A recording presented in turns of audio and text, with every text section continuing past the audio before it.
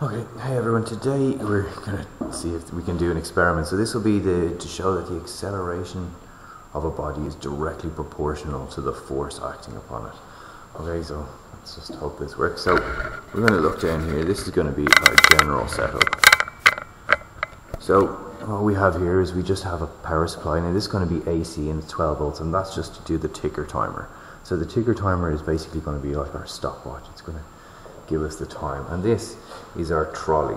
Okay, and you can see now I have 3 weights on here. This will become obvious of why they're stuck on the top for the moment, but basically you can see this is our ramp going the whole way along. So our ramp goes all the way down to the end, and if you can see, I've finally found a use for biology books just to prop them up, just so there's a little bit of a tilt.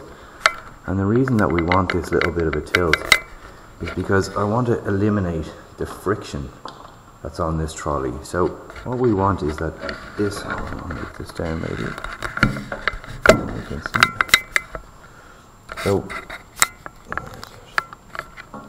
So I want this trolley to just about move when I give it a little push. And that's going to be so there's going to be a minimal amount of friction along it. So the tilt of the slope of the ramp is just to counteract the friction. So you can see if I give it a touch, it almost goes. So I've almost counteracted, and that's just what I've put the books down here for, just to give it a little bit of a raise. So then at the other end, this is attached to the string, you can see that, and that is then attached down to here. So this should be a low friction pulley, but we didn't have one of those, and so we're just going to deal with whatever we got here. And this is going to be the string going over it, okay? And this in theory should reduce all the amount of friction, but in reality what it's going to do is at least going to stop the trolley from crashing onto the floor. And on the end of it, I'm just going to stick, there's a little loop, I'm just going to stick a weight that's going to hang down. And this is going to be the mass that we're going to use to accelerate. So we're going to use the surface gravity and the mass of this to produce a force that's going to pull the pulley along. Okay, so we'll go back up here for a second. So these weights here that we have, we're going to use these to vary our different force. So I'm just going to take this back up here, and what we want to do is we're going to add these onto this. Okay, we can't just add extra weights because that would change the mass of the system and then nothing would work. So we need to keep the whole mass of both the trolley and this, which is going to be the scales that's going to pull it down. We need to keep that the same. So I'm only going to transfer masses from one to the other, and we have different ones, so we can do it in different steps. So what I'm going to do is I'm going to put on that. Now the mass of the system won't have changed, so I'll have weighed this. It should be fine. Hook that. Now, so hopefully we have everything here. We're going to just turn this on. It's going to get quite loud when it does, and the trolley should roll all the way down. So let's see if we can give you a better angle. Maybe not. Get in here. Now, so hopefully this should work. It might get quite loud when I do this. Stick on the ticker timer.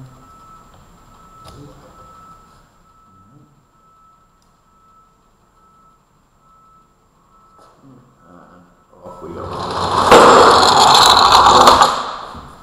Well, that sort of worked. Okay, so we're going to show you here what we have. So this is our ticker timer, and each one of these dots, can you see that? Where is it? There. I'll try put it up here. Now, I don't know if you can see these little dots, can you? Maybe not, it's a bit bright, is it? Try and get right down there. So these are the little dots of the ticker timer, and you can see this is at the start and they were all a bit scratched together, and as it accelerates the dots become further and further apart. Okay, now the acceleration on this broke after a little while, but that's okay, because you can see if you looked at the roller, it only has like a 2 foot or like about a 60 centimeter drop before it actually hits the ground, and that's when the constant acceleration won't work anymore. So we're going to look at this and we're going to get a bunch of information from this. So let's see what we've got here. Let's go from the very start. So this is at the very start.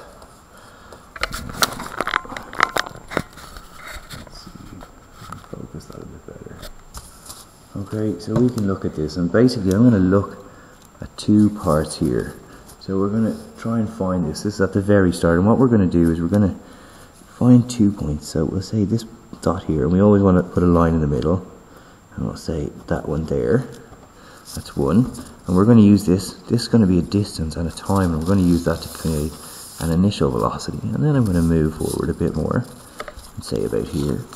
Now this should be a constant acceleration, so it shouldn't really matter which ones you take, as long as we take them before the weights have hit the ground, and then the constant acceleration should be gone. So in theory I could do the next ones first, but the more we give it more gap, generally the more accurate it'll be.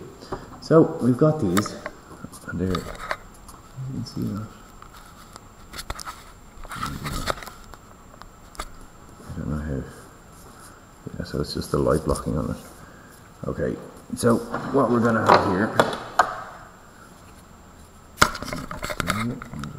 must be a better, there we go, so I can block out the light. So all I'm going to do is I'm going to measure this, and you can see that there, it's about 4.5 centimeters, or 0.45, and that'll be S2, and we're going to measure the first one here as well, and that's about, I don't know, 1.8 centimeters. Okay, and what we're going to do then is we're going to create a table sort of like this, and here's some values that I did earlier. Okay, so this is going to be S1, so this S1 here is basically just the distance that we're going to measure with the measuring tape in between those two. That's all that is, and S2 will be the next one. And then for an initial velocity, well, we know that our ticker timer puts down a dot every 50th of a second. So we can tell that the distance between that 1, 2 is going to be, that's going to be 2/50ths of a second. That'll be the time. So if we have a time and a distance, we can use it for our initial velocity, and we do the same then for the final velocity.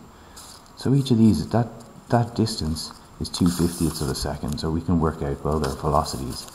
And then the time in between, well, that's all we're going to do, is because we're looking from the center one now, we're just going to count them up, all the little dots.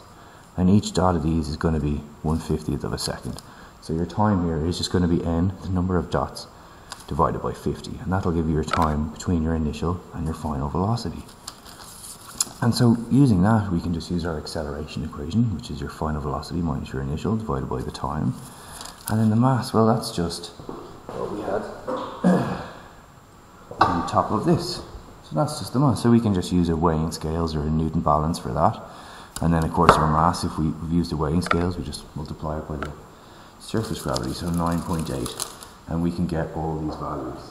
So we're going to repeat that, removing all the weights off the cart and onto that, and then if we plot this force against acceleration, we should get something that looks like this. Now, it probably won't, because when do our experiments ever work that well, but in theory this is it.